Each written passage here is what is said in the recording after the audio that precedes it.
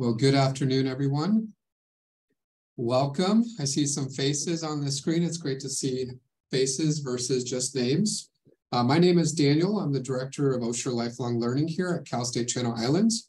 I'm going to introduce our presenter this afternoon. But before I do that, I wanted just to make sure we did share this free seminar to the community. So we might have people on here that are not OLLI members or OLLI students. So I want to make sure that everyone knows who OLLI is. OLLI is a program here at Cal State Channel Islands that helps individuals that are 50 years and older to take classes here on the campus with us and other locations in Ventura County that are the joy of learning. We have classes in art, history, politics, music. The list goes on and on and on. In the link that I'm going to put in our chat, it has a link to our main page of our website, and you're welcome to take a look at our catalog. Our classes registration open today. So we're looking forward to having some great classes here in our future. Great classes coming up in our Spring 2 catalog. Thank you, sorry about that. At this point, I want to share that this seminar is free to our members, and we continue to look for other offerings that are free. In May, we're going to be offering a series for the first time of 3 seminars, and there's more to come on what they're about. So that's coming. With that being said, I don't want to take any more time. I want to introduce Dr. Baker, who is a general surgeon and is also retired from the U.S. Navy with the rank of Rear Admiral. He has experience in contingency planning, operations, and multinational exercises. He has been to the Ukraine during this unfortunate time in Ukraine, and today he's going to be talking about the casualty care in Ukraine, helping Ukrainians defend themselves and their homeland. So at this point, I would like to let the microphone go to Dr. Baker to go ahead and give this presentation that is set for an hour and a half. Thank you, Daniel, for a nice introduction, and thank you all for joining me this afternoon. I know everybody has a busy life, but what's going on in Ukraine is very important, and I've been fortunate enough, as Daniel mentioned, to go there several times to teach, and I will be going back shortly. So I want to take you through a little tour of my knowledge of Ukraine, but I want to start with some history and geography and some politics before I come to the part where I teach casualty care, because I think you need a little backgrounder to see where I went and what I encountered and how I feel about it. So let's start with, why is a general surgeon traveling to Ukraine during a war and lecturing, teaching? I had this parallel second career, and I suspect it has something to do with having been contacted to do the job that I did. Many of you know this from before, that I decided to serve my country after my medical school, after my surgery training, after my fellowship. I decided I needed to do something for my country, and ultimately I selected on the Navy, and this is me being sworn in when I was quite a bit younger, and this is my very first file photo at my first promotion to lieutenant commander. I have a fairly plain-looking blue Navy jacket on with 2.5 stripes, and when I finished, I had picked up a little color along the way, a couple of personal awards, quite a few deployment ribbons, a warfare device above my ribbons that qualifies me to command small boats in coastal and river patrol, and I had the broad stripe of a Rear Admiral. So what I thought was going to be 2 or 3 years turned out to be quite a bit longer, and it's shaped a lot of what I got to experience. So Europe's been at peace for 75 years. I never expected anything like this in my lifetime. How did this happen? Well, I like to quote Mark Twain about this, that he said God created war so that Americans would learn geography. And for those of you who didn't know where these places were a year ago plus, we're now almost just past the 1-year anniversary. You know them now. But we have to look at some of the politics too. Why did Putin decide to attack Ukraine? I mean, what was going on with him? Well, he's made several claims that we have to assess, one of which is that Ukraine has always been a part of Russia. And he's also said that Ukrainians are actually Russians. And so we're going to take this apart and dissect it historically just a little bit and geographically. Depending on when you look at the map, Ukraine has been part of many countries. This is a 1619 map of the Polish-Lithuanian Commonwealth. And if you look here, the entire area that is in color here, Ukraine is down at about 5 o'clock, what's today's Ukraine. Above it is Belarus, a couple of the Baltic states up here, and Poland. You know, this was all part of the Polish-Lithuanian Commonwealth. Wasn't part of Russia. It was really quite European oriented in that era. Depending on where you are, you know, Ukraine is here today, but these borders have shifted many times, particularly. So, you know, again, is it historically really part of Russia, or is it a separate country with a separate language and a separate history? I think that's really the case. You know, at the end of World War II, what happened, this is a map of before the collapse of the Soviet republics. One here in red is Russia. There's a reason why on Rorschach, it reminds me of a wolf gobbling other countries. But over here, 6 is Ukraine, in modern day Ukraine, where I just put up a blue arrow. Some of these other countries, you're familiar with the Baltics that were part of the Polish-Lithuanian Commonwealth, and the stands. A lot of these countries broke away from the Soviet Union. They all wanted to be independent. And interestingly enough, not only did they want to be independent like Ukraine, which actually had a declaration of independence and had a vote in 1991, with 90% voting in favor of independence, 84% electoral participation. We could use that in this country. And the newly elected president signed an accord with Russia and Belarus that the Soviet Union no longer existed, and that now that this was 3 separate countries. And in 1994, there was the Budapest Memorandum, which between the US, United Kingdom, and Russia would guarantee Ukraine's security and sovereign borders. They did that in order to get Ukraine to secure and give up their nuclear weapons. That's one of the reasons why we are supporting them today. We guaranteed their security in 1994. Obviously, Russia doesn't really care about that degree. But when we get past the fall of the Soviet Union, you know, what we have now is the Russian Federation is here, Belarus is here, Ukraine, I just put a blue star. If you're watching, it's right here in the center of your screen. And these other countries, Poland, Hungary, Romania, Czechoslovakia, Georgia, you know, a lot of them all became independent, and ultimately they joined NATO, interestingly enough, because they're afraid of Russia. So back to Ukraine was always part of Russia. So the fact of the matter is, this is Ukraine today, filling all the colors of the map. The part that you saw in 1600s and 1700s by the Tsars is here in yellow. Lenin added a bit in 1922. Khrushchev added Crimea in 1954.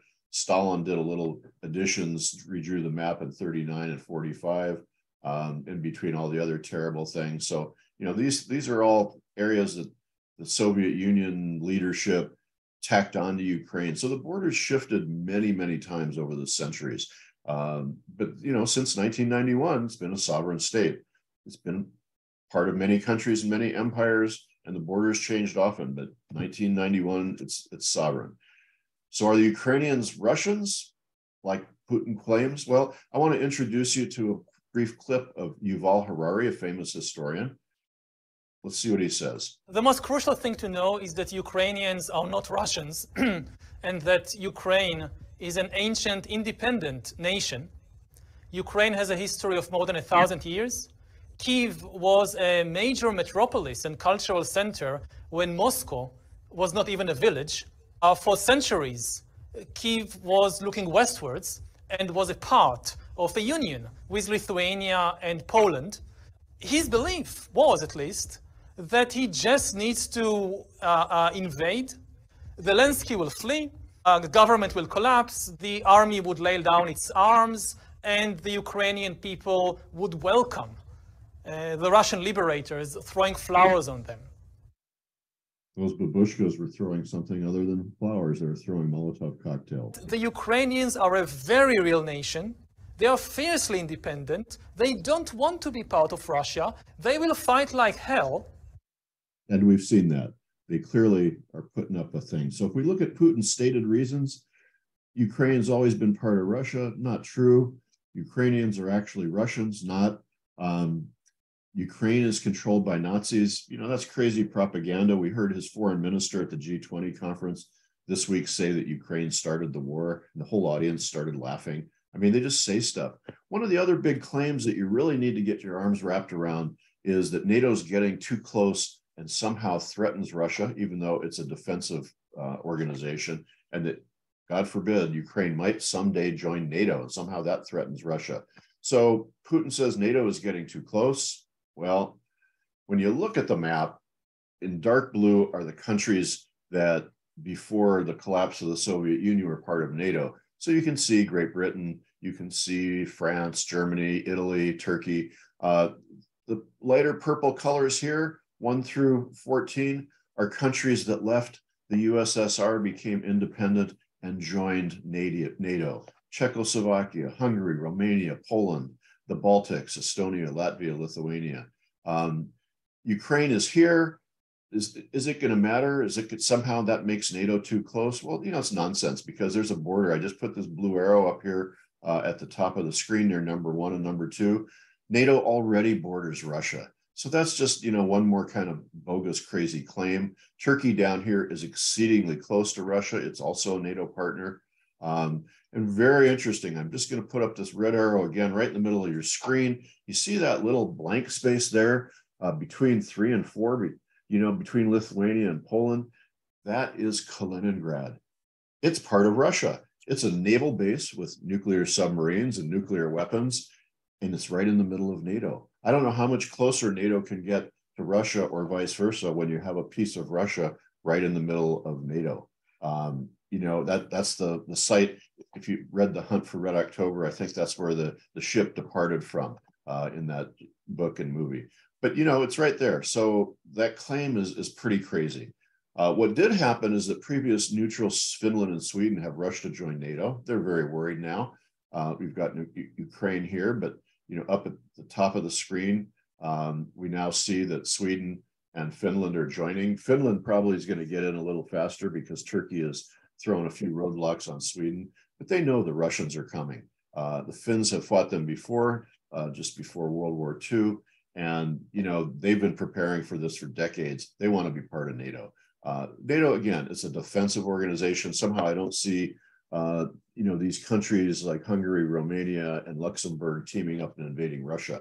I mean, that's not the purpose of NATO. NATO is there because everybody fears Russia, and with good reason. We've seen them do this a number of times. And again, you've got Kaliningrad right here in the middle of NATO. So is NATO possibly going to get too close to Russia? They're already intertwined. So why did they invade?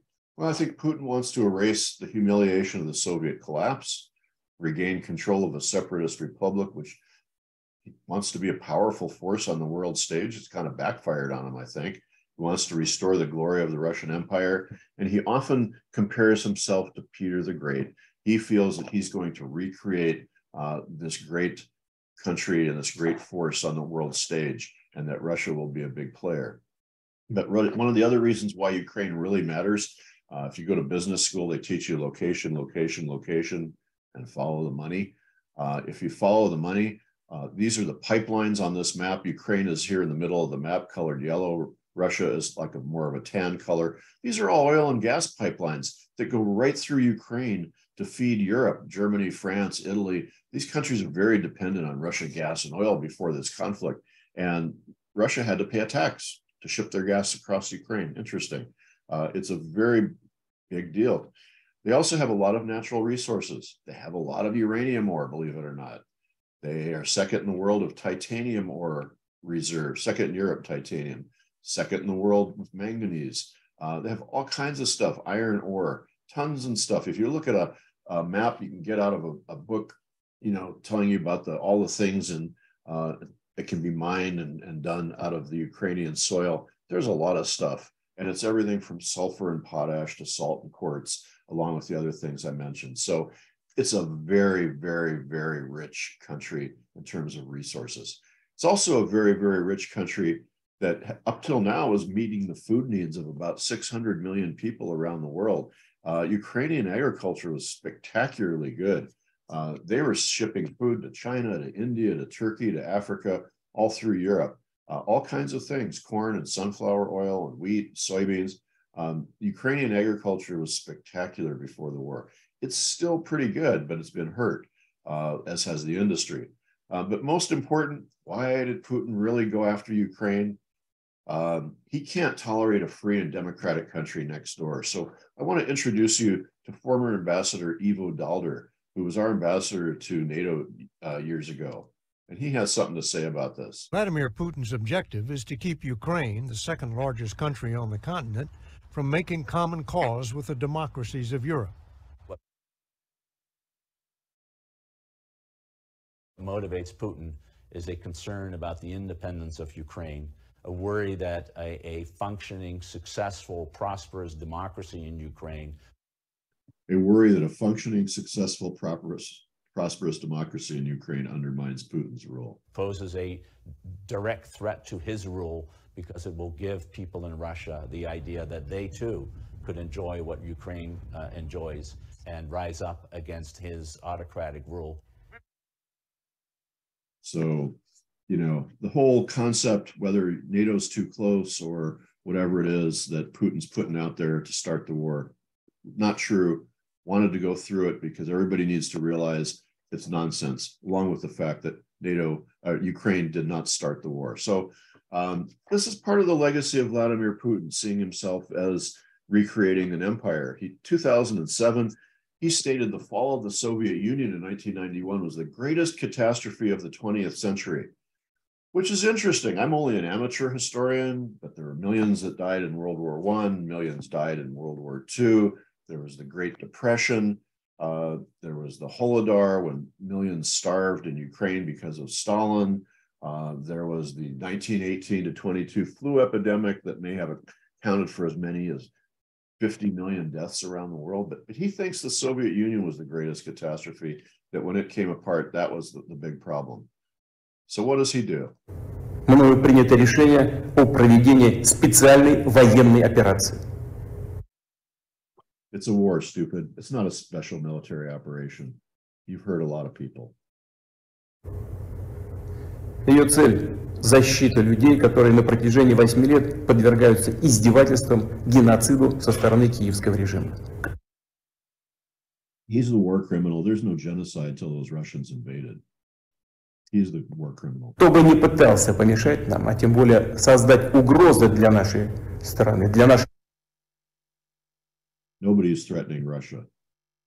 He just makes... народа должны знать, что ответ России будет незамедлительным и приведет вас к таким последствиям, с которыми вы в своей истории еще никогда не сталкивались. That's his first nuclear threat right there. He's saying you'll face consequences like you've never seen. This is the guy who's a really big threat. Мы готовы к любому развитию событий.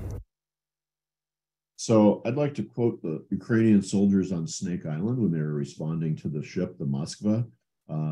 Their response, you know, doing my best as a sailor. I'm trying not to swear because we're doing a college class. But these 18 guys stood up to the battle cruiser Moskva and on the radio transmitted this very clear message, which hopefully is looks like it's going to be a postage stamp maybe in Ukraine. We'll see.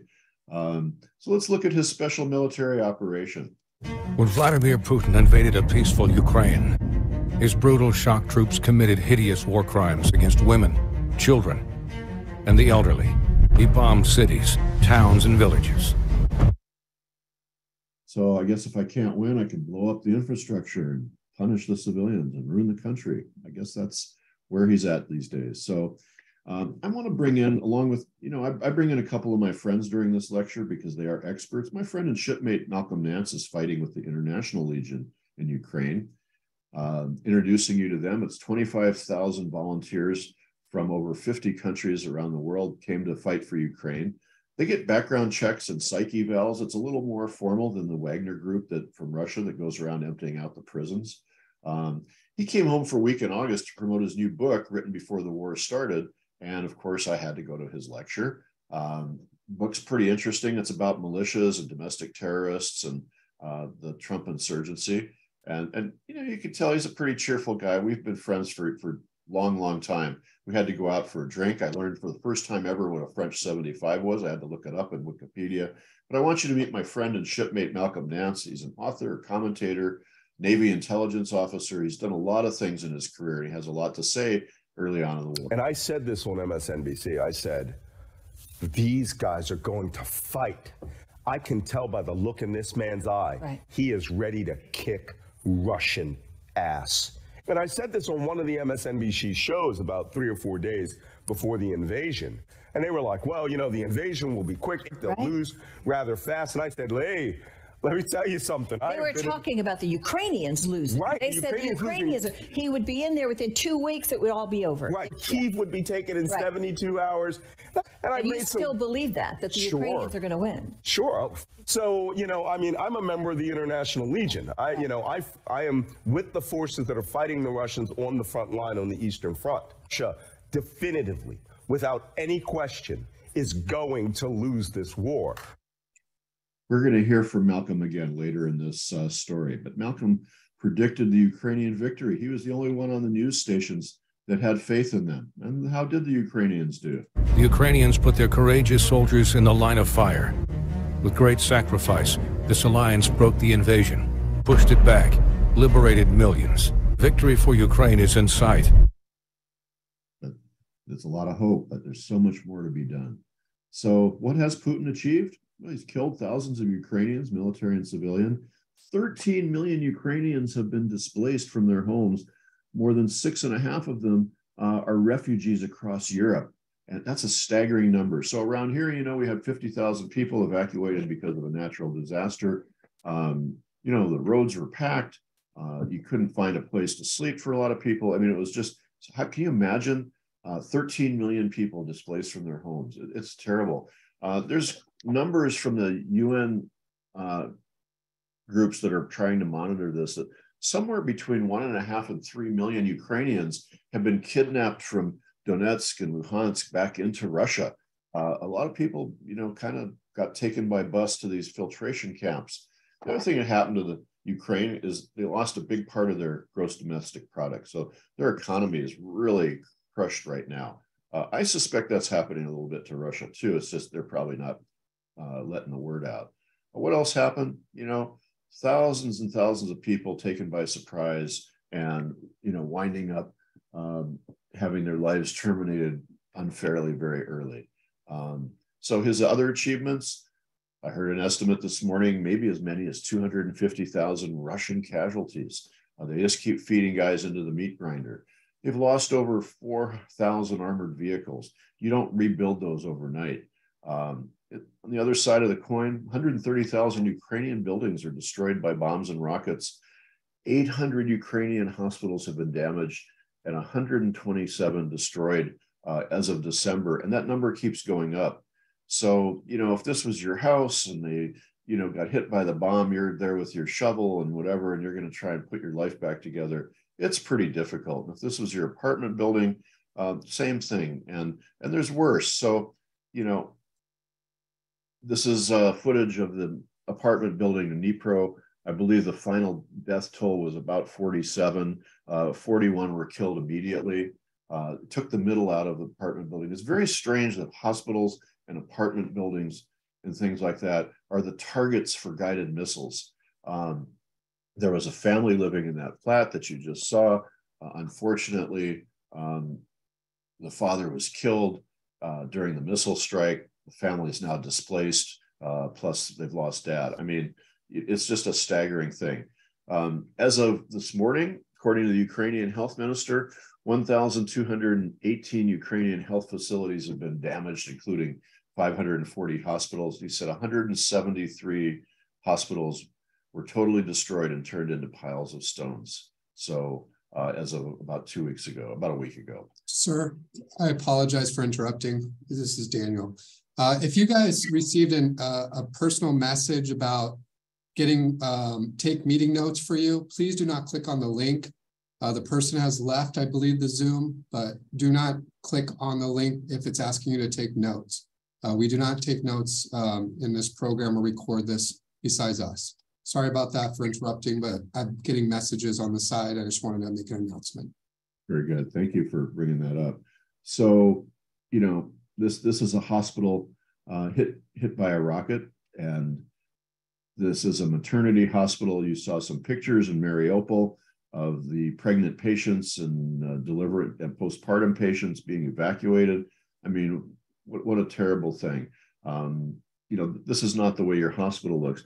Think about those numbers, 1,000+ hospitals damaged.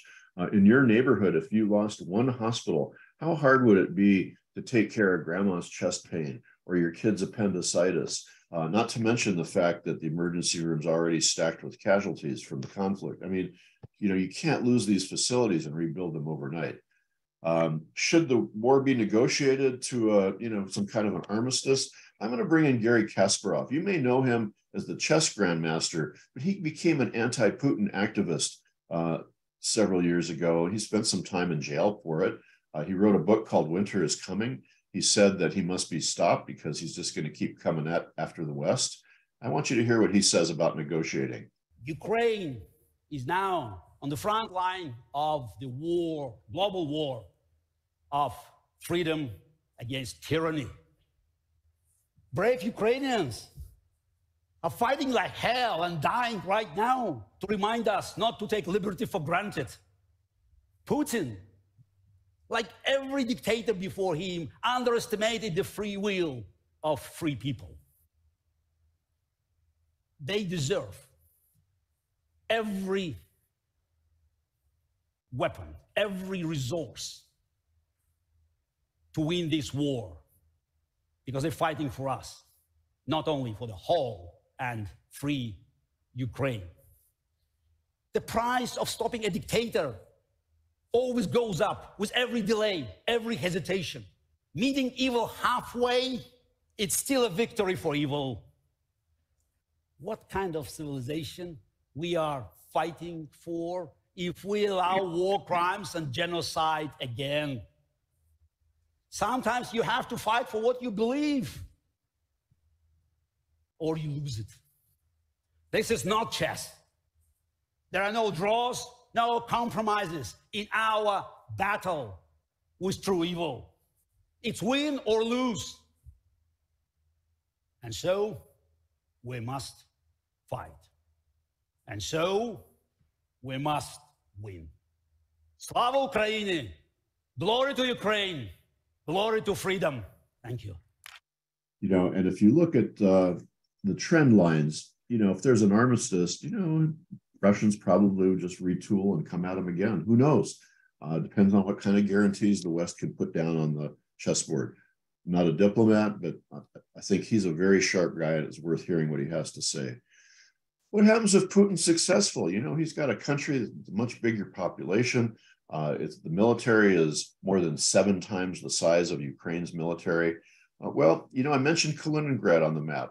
I think if he was successful there, Kaliningrad might be his next stop. Moldova, where they're already causing a lot of trouble, sort of underneath the surface, where Russian troops are already stationed, would be targets. Remember, I showed you this map where the Baltic states are: Estonia, Latvia, Lithuania. Kaliningrad is right here with the red arrow. Poland. You know, I think if the Russians were to win Ukraine or to get a major thing, they'd be coming over here to reestablish the land bridge. And the second place they'd be hitting, if you're looking at the map, this is a map of Ukraine, conflict Ukraine. And here in this sort of pinkish red color are all the areas where there's currently conflict. Russians have invaded this part of Ukraine. And I think over here, where I just put this red arrow in Moldova, this little strip has been occupied by Russian soldiers with one of those things of they're protecting Russian-speaking people in that part of Moldova. But Moldova is not part of NATO, so they're very vulnerable. And I could see if I were a strategist looking at this map, where I just put this blue arrow, you want to close this land bridge. You want to close the access to the port of Odessa, and you want to take Moldova. So those would be the next things had things worked out well. So now, why did I go teach in a conflict zone? Well, during my career, I felt real strongly that supporting democracy is important. Democracy under attack anywhere, I feel, is an attack on democracy everywhere. And we really need to support, just like Garry Kasparov says, we're fighting evil, and if he wins, they're going to keep coming at us.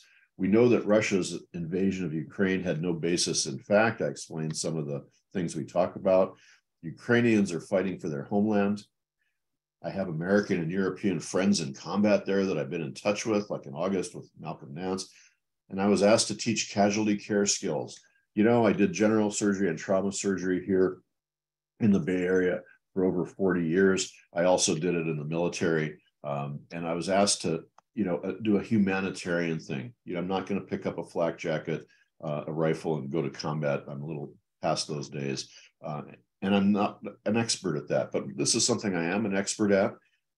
It's called Advanced Trauma Life Support, ATLS. And in August 2022, I traveled to Ukraine to teach the first course.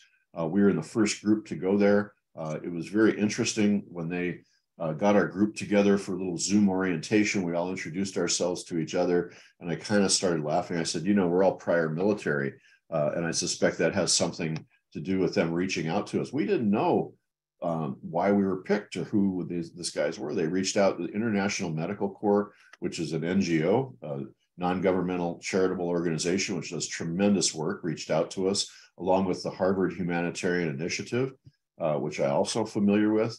And they said, can you go teach ATLS? We want you to teach Ukrainian medical providers to manage acute injuries in the war zone. It's sponsored by the American College of Surgeons. That's like my guild. You know, they're the ones who give us our board exams and certifications, and they sponsor these courses and make sure the quality is correct. So, you know, it's 12 hours from San Francisco to Warsaw, but of course I got to spend 18 hours on an airplane. And, you know, you fly over sort of the pole. I did a little blue line here from the Bay Area where this arrow shows up across to Warsaw where the red arrow is. And, you know, as you all taught in school, the closest distance from one to the other is not a straight line. It's over the pole. And that's always an interesting thing. And I then caught a commuter connection flight to this town that you see spelled here. And I went to the ticket desk and I said, how do you pronounce this? And she goes, it's Rzeszów, just like it's spelled. Here I am months later, still kind of laughing about that when I asked her, how do you pronounce it? Rzeszów. Okay. So, you know, I got to Warsaw, which you see here on the arrow. I took a commuter flight down here to Rzeszów, just like it's spelled, near the Ukrainian border.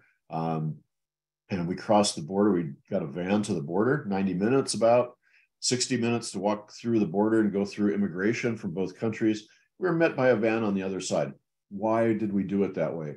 Part of the reason was that the line of trucks at the border bringing supplies into Ukraine is miles and miles long. We would have been sitting there for more than a day. So we walk across, get another van. And then we go to Kyiv.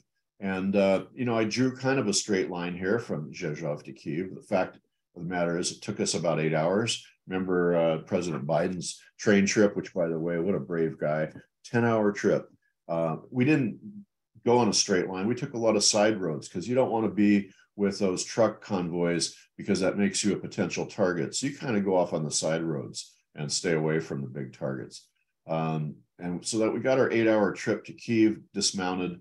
And I immediately went out, asked my security guys what our limitations were and where can I walk around. So I went out walking around. Ukraine felt safe, but it was clearly a country at war.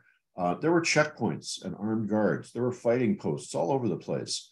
There were air raid sirens. You had to install an app on your phone so that you knew when there was incoming so you could seek shelter. And there were bomb shelters on the streets and in the schools and in the hotels and in the restaurants.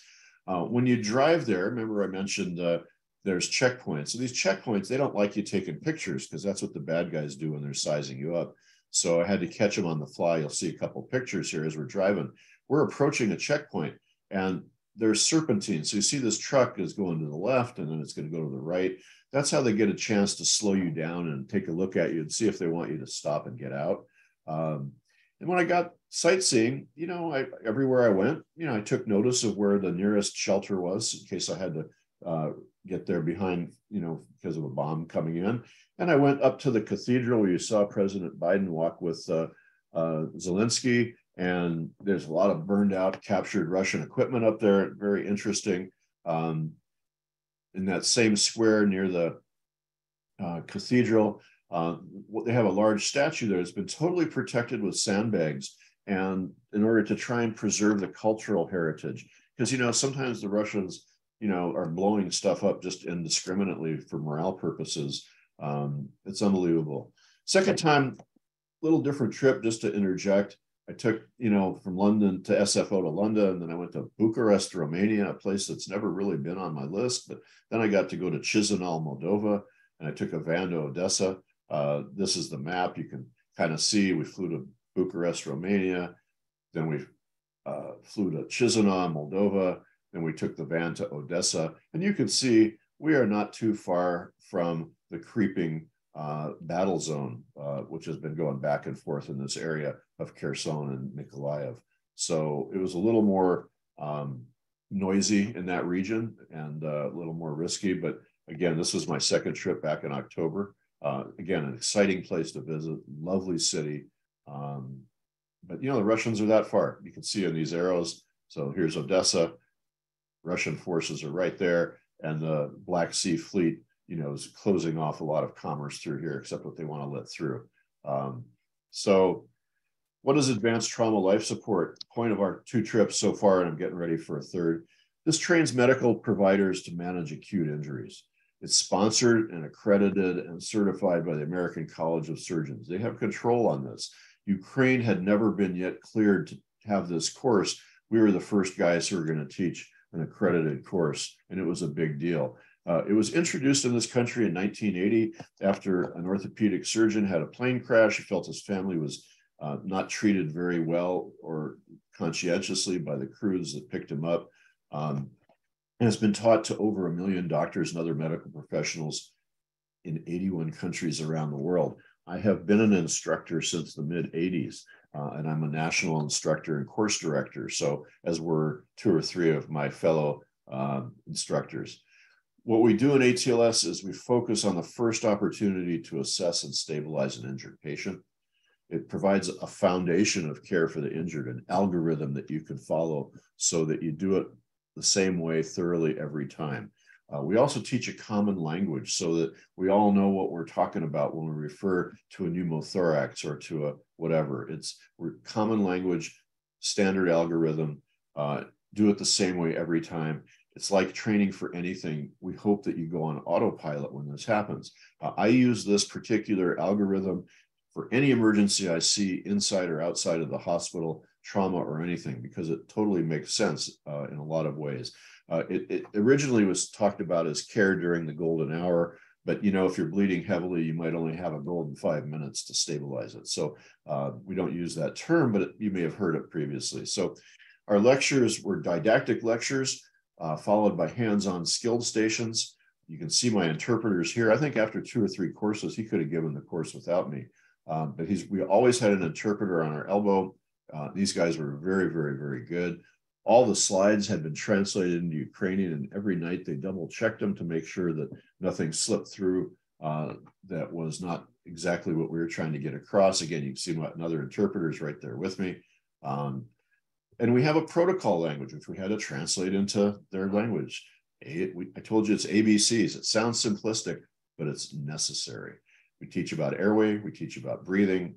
So airway is, making sure somebody's got an open airway. Breathing is that they're exchanging lungs, working well. Circulation is okay. D is disability. E is exposure and environment. So this is the protocol language. Then we go on and teach a secondary survey.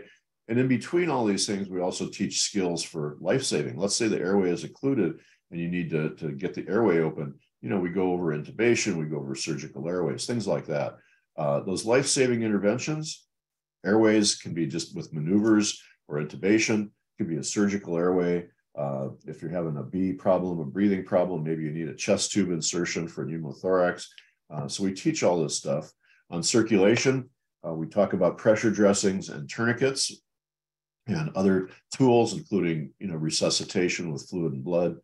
And, if you have to do a lifesaver, we say, go back and start over your ABCs from the beginning and make sure nothing changed. And, for a couple of days of the course, we go over this stuff over and over until people really got it. And after the lectures, we go to these hands-on skill stations. You can see my interpreter for this station's got his back to us, but again, he's right there with me. I've got 4 Ukrainian physicians. We're working on a mannequin.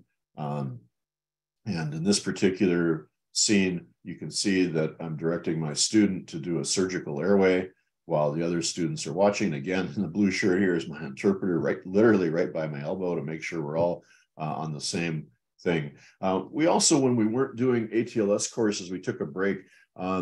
We taught a course called Stop the Bleed. So I'm going to show you what we teach about that. That's a 4-hour course that can be taught to non-medical people on how to stop bleeding with tourniquets and pressure dressings and wound packing. So I'm going to show you just a brief clip. Once life-threatening hemorrhage has been identified, immediately expose the wound and visualize the bleeding.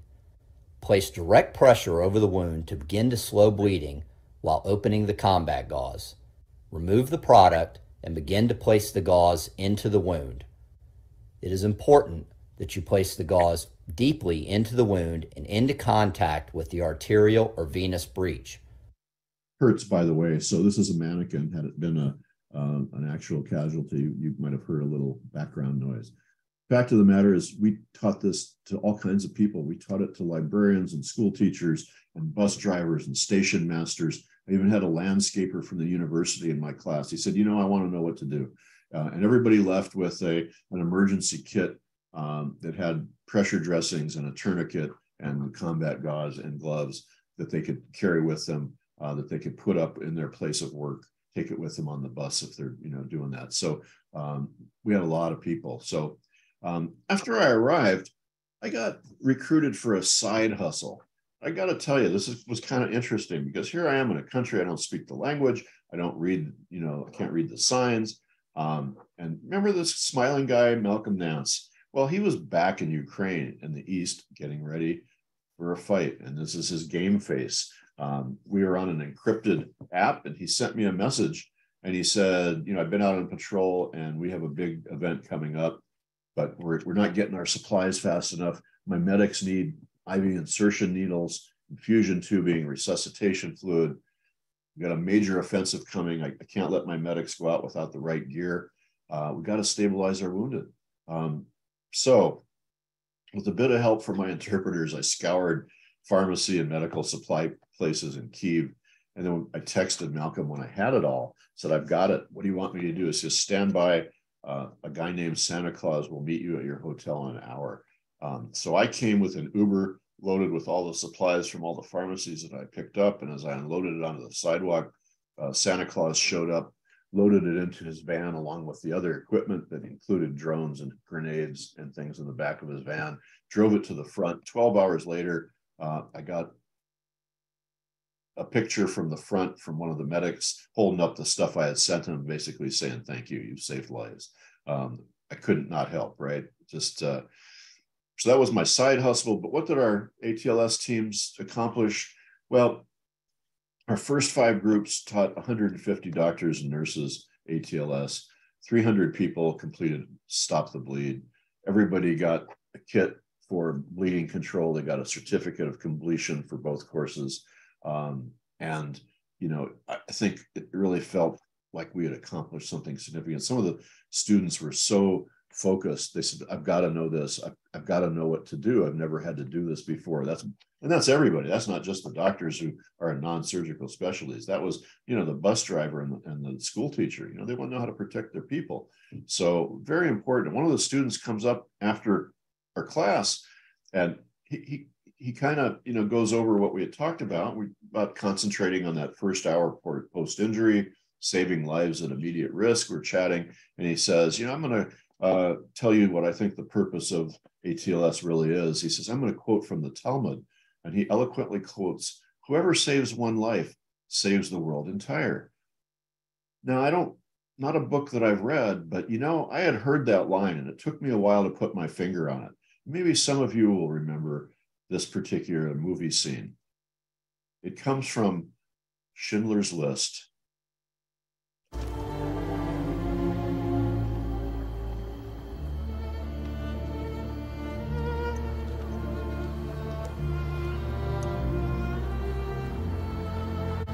It's Hebrew from the Talmud. It says, whoever saves one life saves the world entire.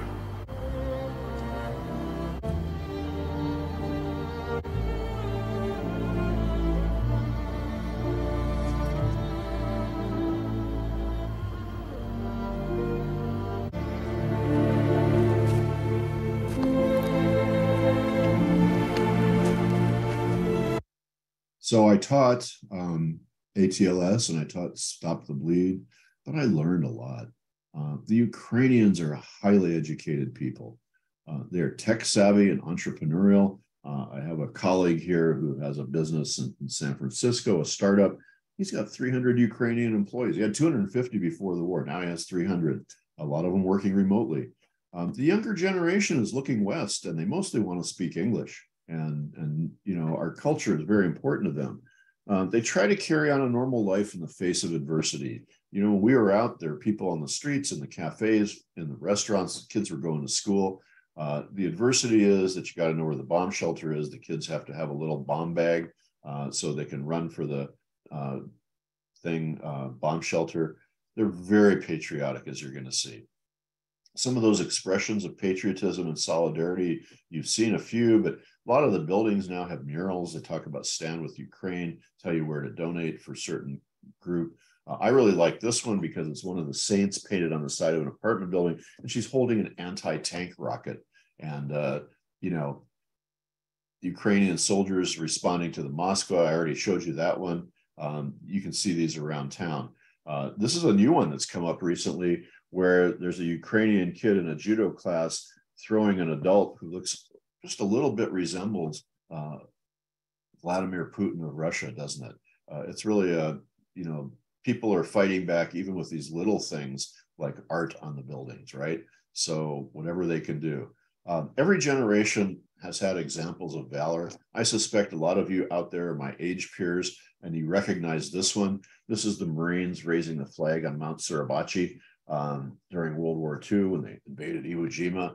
A lot of valor in this battle. I think this is kind of the image that I like for today. President Zelensky is Jewish. His grandfather fought the Nazis. His relatives, many of them were killed in the Holocaust, but he's standing up to a dictator. I think the guy's amazing, and I just am so impressed with his response. You know, when he was asked if he wanted to flee Ukraine, he said, no, send me more ammunition. And I think we need to. So we're going to talk a bit about that. I think he's this generation's Winston Churchill. Winston Churchill gave the greatest speeches of ever. I'm going to give you a clip from the one that I think is appropriate here. Never give in. Never give in. Never, never, never.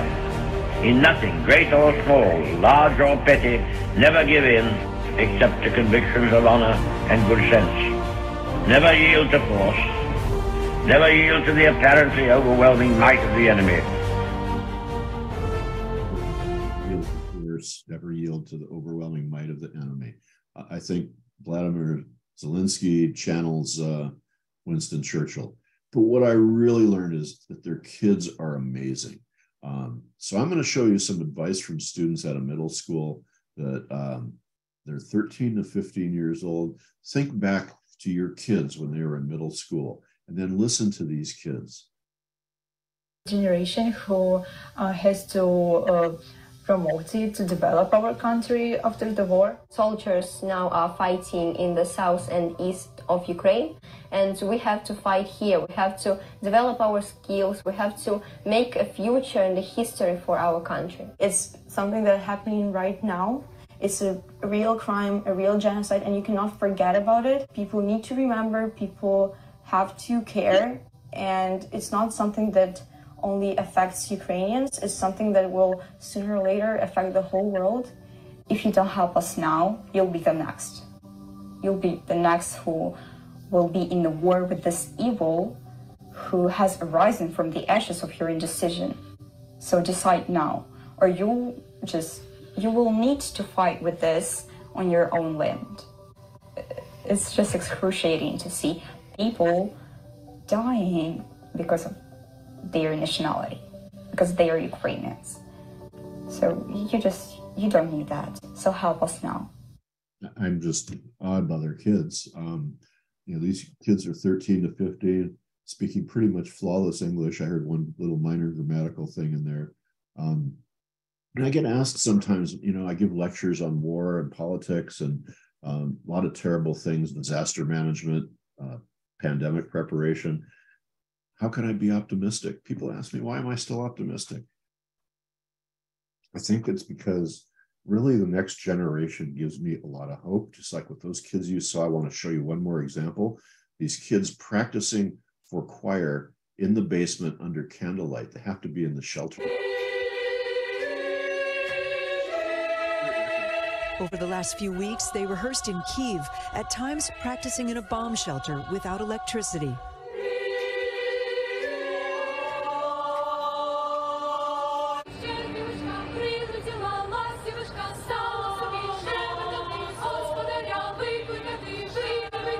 Their impromptu performance last week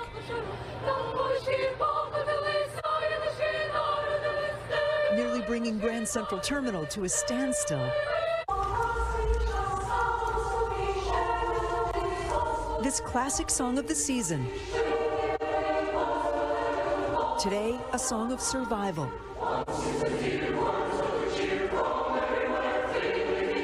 Ukraine's Shedrick Children's Choir performing Carol of the Bells today at New York's Carnegie Hall.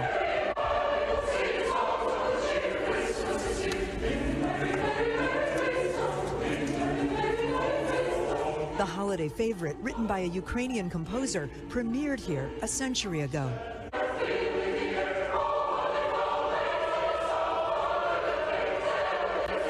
Carol of the Bells, its message of good tidings, now ever more meaningful for this chorus.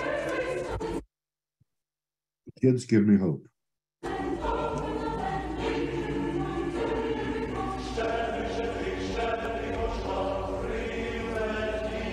Today, proving joy and hope can prevail.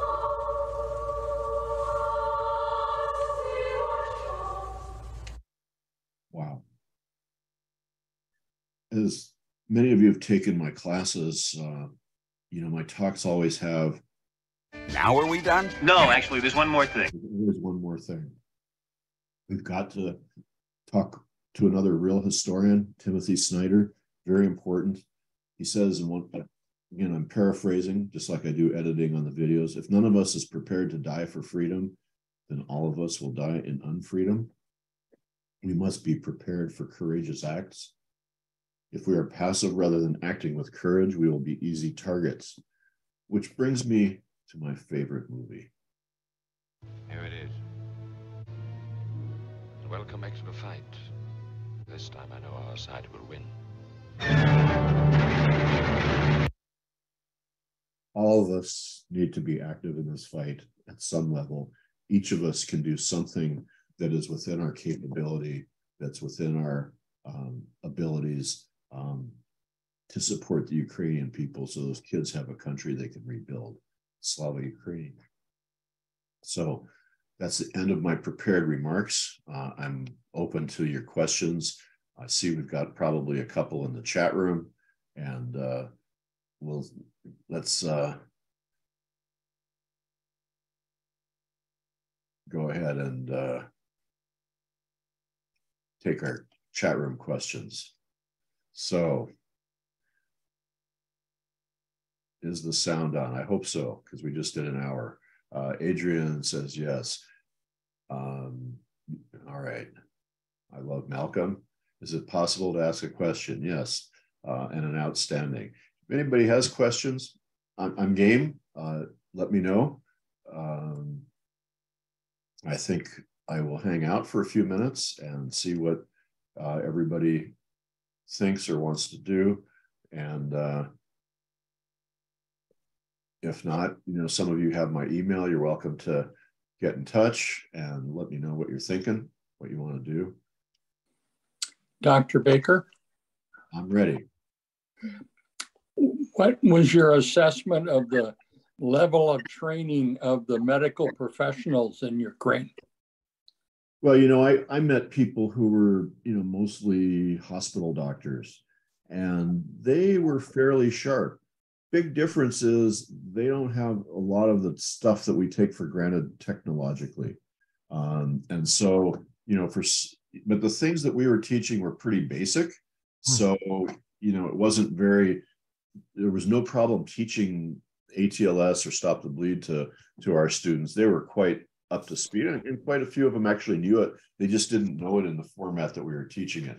But their hospitals are a little more austere than ours. there's no question that, you know, that there's a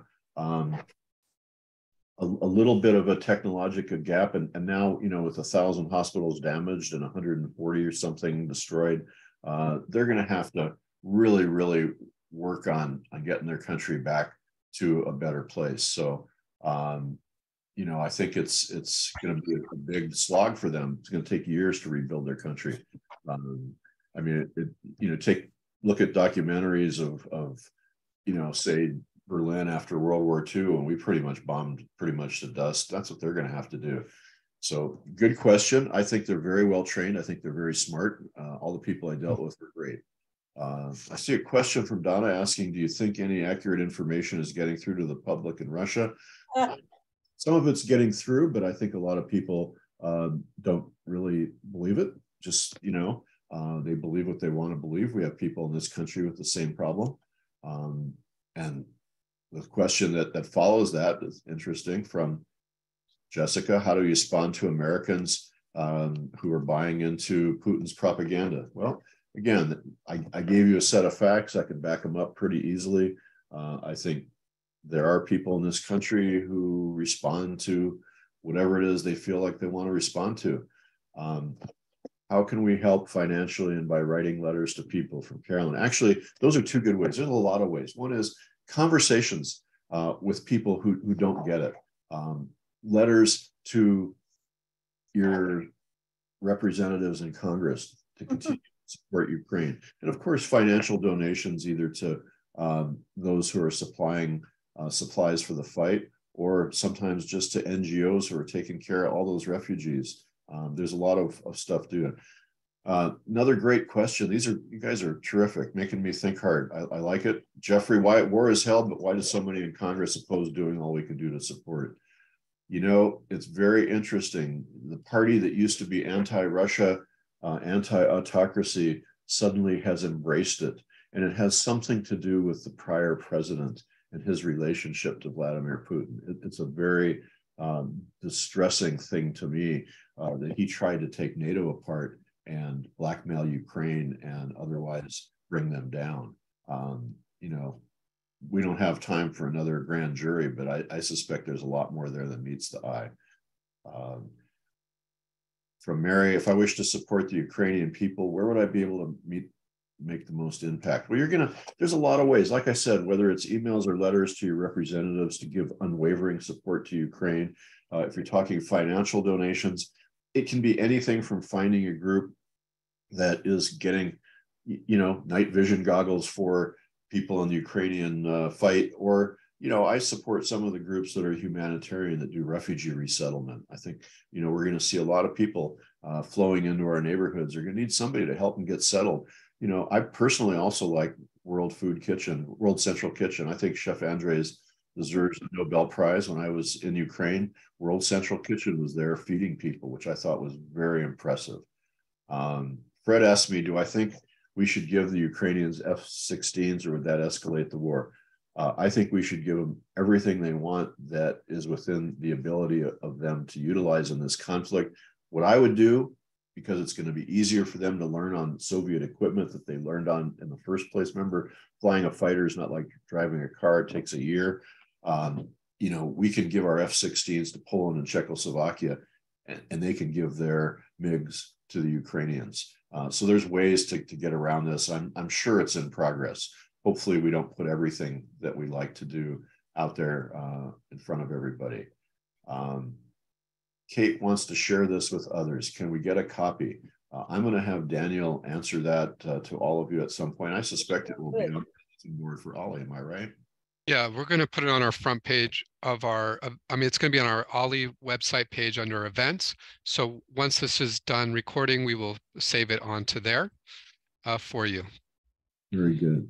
So I mentioned several organizations Jerry is asking about. Like I said, you have to find the one that meets what you feel is good. I tend not to promote donations to certain organizations, one, because I don't want to show favoritism, and once or twice some of those organizations have turned out to fall on their face. Why was Zelensky adamant the day before the invasion that Russia would not invade? You know, it is amazing in retrospect, because the day that they put out the intelligence that the Russian field hospitals were having blood delivered was the day I knew for sure that the attack was 24 to 48 hours away. I think they simply didn't believe it. They were in shock that, you know, with all the stability in the world, with the United Nations and the, you know, the accords in 1994 guaranteeing security, you know, why would he do this? It's crazy, right? Well, given the delay from Edward is a question, given the delay training and preparing the Ukrainians, it seems that the emergency medical training can handle now. What are your thoughts about the difference between compelling difference to urge our government and military to focus on the training? There's a lot of groups doing a lot of stuff. And I can't go into too much detail, but I suspect that we've been training the Ukrainians extensively since 2014, when the Russians invaded Crimea and Donetsk. So I don't think this is new. Would I like to see us move a little faster? Yes. It's very difficult. Christine asks, how can they best receive medical needs on the fly? A lot of people are sending things there. Again, you can look for your humanitarian groups that do that stuff. There's a lot of them if you want to contribute to a charity. And again, I'm not going to, for you and Patricia, I'm probably not going to push too many different charities, but there's a lot of good ones. I mean, International Medical Corps that sent me there, I think is a deserving one. And like I said, World Central Kitchen is fabulous, but you know, there's a lot of good. Valerie, thank you for the compliment. Everything you do can make a difference, Judy. You asked, what can I do? Whether it's a conversation with somebody who's an anti-vax, but wrong subject, conversation with somebody who's pro-Putin and thinks we should abandon Ukraine, just remind them that, you know, once if Ukraine were to fall, then Moldova would fall. The next thing you know, some other place would be under attack, and maybe it would be us too. Jeffrey's commenting about the probability of nuclear war. I think it's very low, and I'll tell you why. I spent a year assigned to U.S. Strategic Command in Omaha, which is one of those Dr. Strangelove places where you're watching the Russians and everybody, all our other adversaries, and you're calculating where the bombs would fall and which way the fallout would go. And it's very interesting. I always like to remind people that nuclear fallout blows pretty much in every direction. So you might, you know, do something terrible in Ukraine, but guess what? It's going to find its way to Moscow. It's not a good thing. It would pretty much be the end of the world to do that. So Carolyn says, I was fortunate to visit the Baltics in October and heard Ukraine is fighting for all of us. You know, that's the way the Estonians and Latvians and Lithuanians and the Poles, why do you think the Poles, who have some traditional enmity with Ukrainians, are suddenly grateful to the Ukrainians? They took in over 1 million refugees overnight, which is incredible. You know, the Poles know that the Russians will be coming for them next. So, you know, let's see, make sure I didn't miss one. I want to send some money to the Ukrainians. How do I do that? How do I go directly to their assistance? You know, maybe Daniel and I can have a conversation. We can think about how we can get that information out to everybody. Like I said, I don't support a lot of charities directly, but, you know, it's also indirect, like the International Medical Corps. How prepared is the U.S. military, knowing how vulnerable the USA is? Well, you know, that's a really interesting question. I think we are very prepared, but it's a different era. And in this era, a lot of it depends on our allies. And suddenly our allies woke up. Germany, which has been sort of on the peace part of the graph, hasn't done much with their military the last 75 years. They just put $100 billion into it and making military service a crucial part of their country's policy. And all these other countries are, you know, stepping up. But you got to remember, if you have, you know, a couple million people in a small country in a Baltic state, they're not going to front too many troops. But, you know, together, united, all these countries with the U.S. and with the rest of the NATO allies is a very strong group of people. What we really need, Marty, I'm not sure I understand your question about what is happening with Ukraine, but I think I think this is going to grind on for a while, and I think if we're lucky, maybe there'll be a change of command soon. Brian asked, "Do I think Putin may be insane?" No, I think he's a little bit of a narcissist. He reminds me of a former president, only I think he's a lot smarter. He's also in an echo chamber, only surrounded by supporters, and I think that's always a bad place to be intellectually when you're making decisions. But I'm hoping for a change of command. Have there been any changes of command? Yeah, well, there have been some generals that have lost their jobs, but I think Putin needs to lose his job. Think about Rudyard Kipling's Jungle Book, the story of the wolf that was the leader of the pack. When he failed to catch his prey, eventually the other wolves turned on him. So I suspect, it's going to require a change of command, and I think the other wolves are going to have to put him down. That's my hope, if we're lucky. That doesn't mean you can't get somebody worse, but we'll see. What would be considered a Ukrainian victory? I would think that's going to be up to the Ukrainians to decide. My preference would be that they get Donetsk and Luhansk back in their possession. I'm not sure what to say about Crimea, but I think the Ukrainians have to make that decision. They're been fighting for their lives, and unlike other wars where we kind of made the decision for our allies, we need to make sure the Ukrainians make this decision. Karen put out there that you can look at charitynavigator.com or charitywatch.com. Great suggestions. Do I see an increase in our own military production? Christine, great question. I'm glad you asked it. And I want to point out two things with this. Yes, we had places that made things like artillery shells that these factories were, very slowed down. We've lost a lot of our ability to, ramp this stuff up and get it out quickly, but we're ramping it up. And when we vote money for Ukraine, let's say, they voted several $billion and they say, okay, we're going to send 150 Bradley fighting vehicles. What that means is we're going to take that money and we're going to make 150 Bradleys here in this country, which means American jobs and the American economy. And, we're going to send those Bradleys to Ukraine. So although we sometimes give money, a lot of times what we use that money that we budgeted to pay for the stuff that we're giving them. So yes, we're ramping up military production.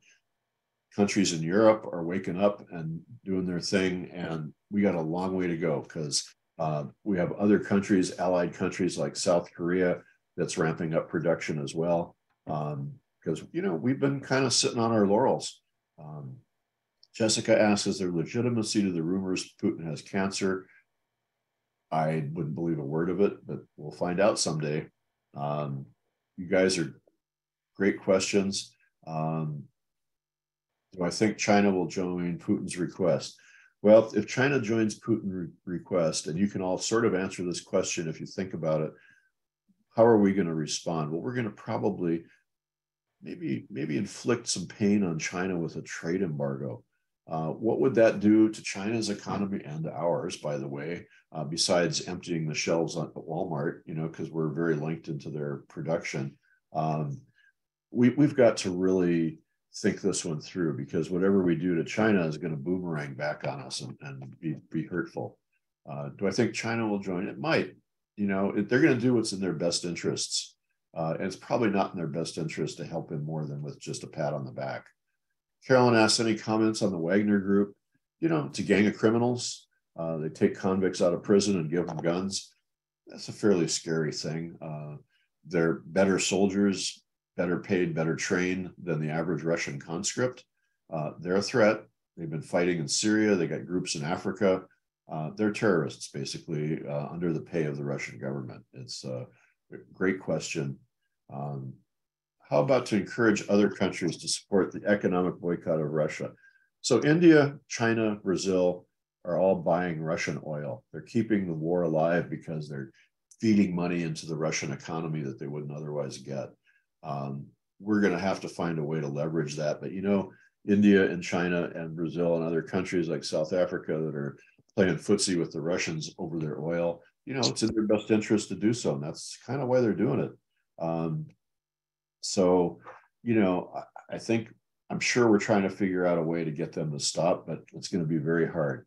Is our military being depleted by sending resources? Absolutely not. Everything we send, we're building more, making more, and I don't think we're depleted.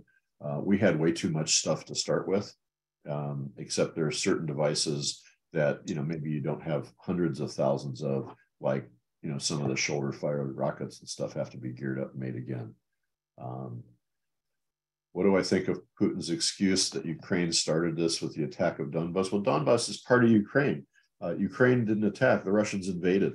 So, just like Sergei Lavrov at the G20, it's a laughable, nonsensical BS excuse.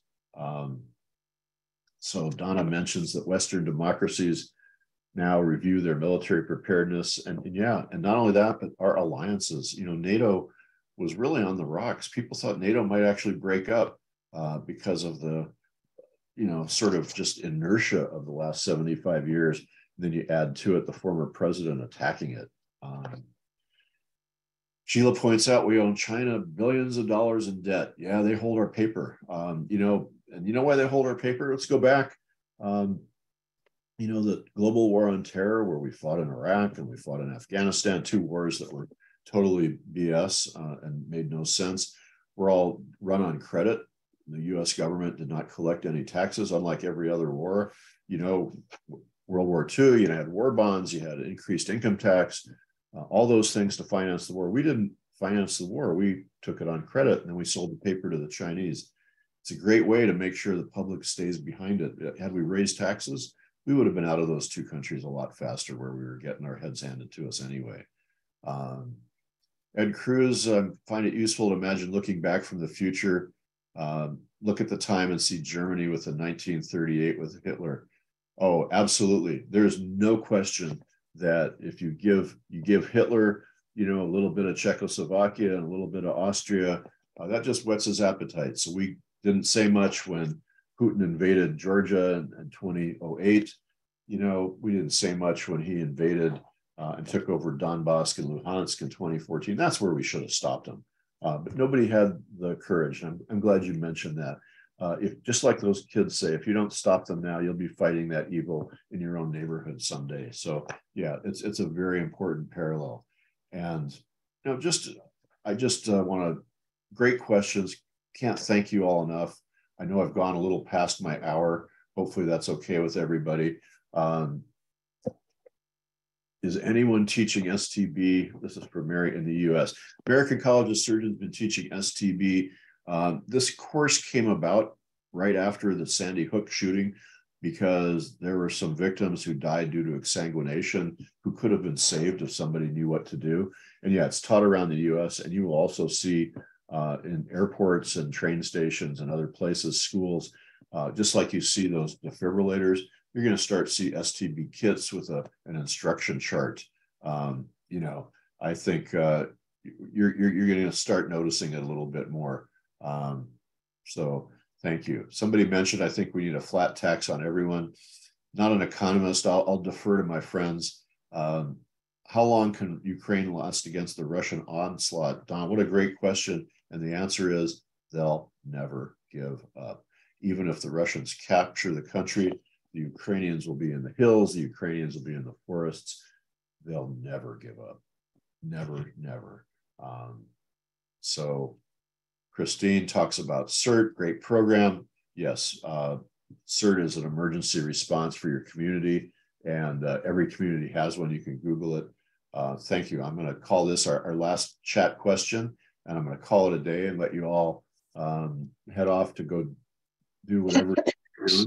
I want to thank you all very much for your time and efforts. And if you support Ukraine, great. And like I said, you can be supportive just by keeping the conversation going and making sure that Americans don't, cut them loose and give up on them. I think it's so important to us to keep supporting them 100%. So again, thank you all.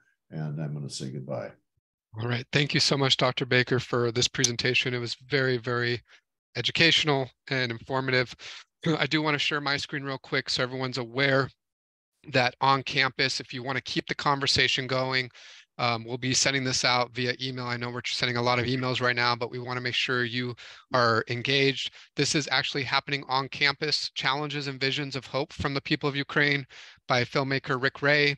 It's on March 16th, so next Thursday from 12 to 1:30 at the Petit Salon. So if you're interested in attending that and coming to the campus, there'll be film clips, food, and a discussion to broaden your awareness and support the people of Ukraine. So we'll be sending this out. So we want to just know that there's more education available to you. Again, thank you, Dr. Baker. This was very informative. It kept me engaged to stay on. So thank you so much for your time. And this is perfect time. We're going to the Museum of Tolerance this Thursday with a sold out 50 students. And we have other events coming up like the Nixon Museum in April. And in May, we're going to have a 3-part seminar series on the history of our campus land. We received a grant for that thanks to our finance committee of volunteers. So thank you for that. And we'll keep you informed. Take care and have a great day, everyone. Thank you. Thanks so much, Dr. Baker. Roger that.